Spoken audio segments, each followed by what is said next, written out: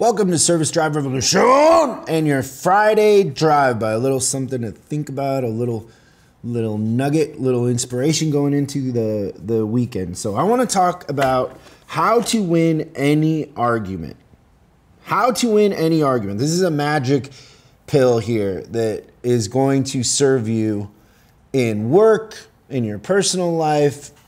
It works anywhere. So how you win any argument, let's put that to the side for just 1 second and let's talk about a quote. I think it's David Foster Wallace that said this. The enemy of truth is certainty. Let me say that again. The enemy of truth is certainty, right?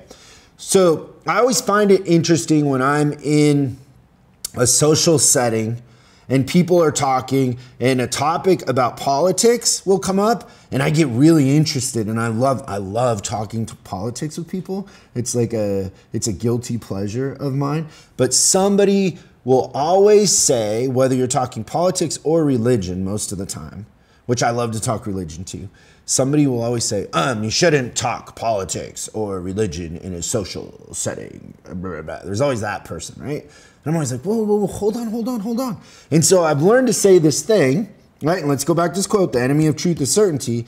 What I'll say, it works like magic, is I'll say, hey, I want to talk politics. The thing is, the people that don't want to talk politics usually have their mind made up and they can't change their mind. I don't have an opinion and I'm just curious what people think. Right? So I'm not certain about anything. And even the things I am certain about, I'm old and wise enough now to know that even those might be wrong. They might be. There's been many times where I'm super certain about something and it ends up that either that point of view isn't relevant anymore or you could shoot holes in it also. So the way to win any argument is to not be certain or married to any opinion and ask questions. Be curious about why other people think what they think. So David Foster Wallace also tells a story about a fish.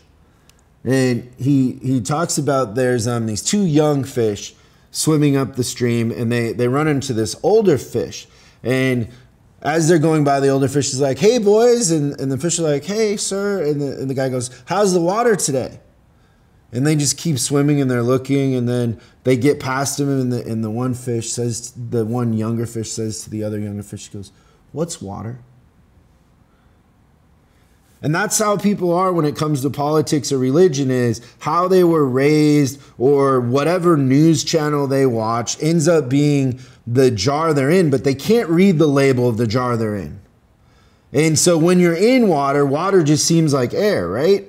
It just is what it is. And if you're young and nobody's ever taught you about water and you're a fish, you just assume that it's how everything is. You don't understand that it's actually a substance that is providing you life. And so, I mean, it's so interesting that as I'm recording this, I was driving home last night and I get a phone call and somebody's like, oh, did you see what happened with Breonna Taylor? And I was like, no, I'm not watching the news. And they're like, oh, well, there's going to be rioting and stuff, and I live in downtown LA. So there's been a lot of rioting and a lot of unrest down here. And what I'm talking about here, I'm not interested in having an opinion about it, but it was interesting when I got home that the news channel that's the predominantly left channel had that all the police were acquitted. And the one that was on the right was one police was indicted. And it's just like the news and everybody's narrative is crafted around keeping the attention of the audience they have and being salacious. And you got to understand that the news today, for the most part, isn't about journalism. It's about selling advertising and ratings. And so they're more interested in ratings than they are in journalism and the truth. And then the other thing is, like, when you really dig into this Breonna Taylor thing, it's a complicated scenario. Like, it's complicated. The police were sent there to do something and they were doing their jobs and they were shot at and they shot back. And you could maybe make the case that the warrant maybe should have never been signed, but they had evidence that supported what they were trying to do. And I find it very interesting that somebody could have a really, really strong opinion about something like that and not know really what's going on. And so in those scenarios, I love to ask people like, well, what about this? What about that? And you find out very quickly that people don't really know what they're talking about, and they're not really educated, and they don't really care to know the answer. They just want you to agree with their opinion. That's really what it comes down to. And so don't be that person, first of all. And second of all, if you want to win any argument, the enemy of truth is certainty. Don't be certain, be curious. Don't be certain, be curious, and ask lots of questions. Be a student of life, of business, of psychology, of the game. Be a student. Don't be locked into anything, because as soon as you get locked into something, you're probably wrong. And yeah, I love this topic. I love to talk politics. I love to talk religion, because I don't know everything.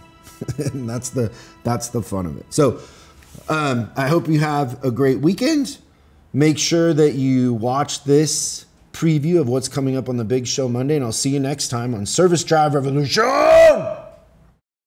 Next week on Service Drive Revolution, we are going to talk about how to use tire season to steal market share. It's like Armageddon. This is why our customers need to take better care of their cars, because if they have to get out of town, you need a car that can make it happen. But you're hooking them in, and then you're going to get the tires, you're going to get everything else. Do you like how I let him into that role play? You love to role play, you dirty dog. You've submitted to parts? No, I have not submitted to parts. I will fight that battle till the end. I ran that by the joke person before I said that. Who's the joke person? Not Jeremy. I will leave the jokes to Christian. Yeah. You don't have an inappropriate joke? Not that it would pass through editing. He's probably a Lions fan or a Green Bay Packers fan. I mean, yeah. Which is worse? Just both. So you pick your football team for the cheerleaders? No. I'm a writer at a Chrysler dealership for a very large dealer group in Michigan. Quit. Just quit. Just stop. I mean, I don't need to hear anything else. Just quit now. You're ahead. What do you think the question is? It doesn't matter. It doesn't matter. It doesn't matter.